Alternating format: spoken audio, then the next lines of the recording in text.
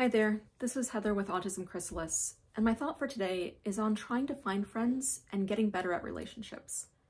It's extremely common for people to start with trying to figure out how to find people, and then when you found a potential friend, to work on how to build relationships and how to deal with expectations or triggering moments, other stuff that comes up.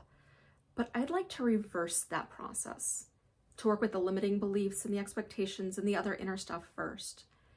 And then there will be less resistance to doing what it takes to find people. And when you do find someone, you're not trying to figure it all out in the moment while you're trying to build this relationship at the same time. Does that make sense? For example, you could get yourself to go out to the local board game store or the planetarium or wherever you think that you might find people, or you might think that joining a club will be a good way to get yourself to be more social. But when you're there, you're going to be fighting with yourself the whole time, which means that if you do encounter people that you might actually like and would like to be around, you're not going to be presenting an authentic version of you. It's going to be either a scared version of you, or a resistant version of you, or a masked version of you. And if they do want to hang out with you more, great, but it's not really with you. It's with one of those characters. And if you start unmasking, start getting less afraid, then they'll be like, who is this person? I thought that they were someone else, and now they're not.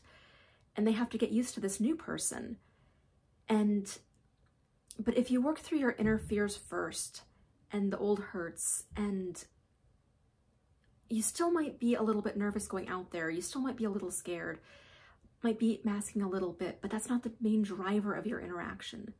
There still might be a little resistance, but you can be like, okay, I noticed that, and I have ways to calm myself down. It's not the main driver of how you're being with people. And again, there might be a little habitual masking going on, but that's not the main version of you that they see. And then if they actually like you, great. They like you, and that might develop into a further relationship, a longer-term friendship, or whatever kind of relationship you're looking for. But if they don't like you, well, that sucks, but at least they're rejecting the real you. Which sounds like that would be worse, but often the truth, even when it hurts, is better than a lie. They're rejecting a false version of you often feels worse.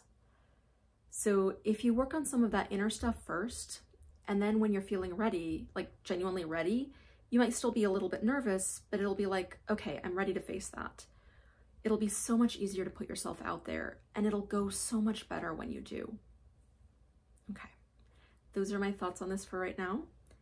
How is this landing for you? I hope you're finding something in this helpful, and I hope that you have a wonderful day.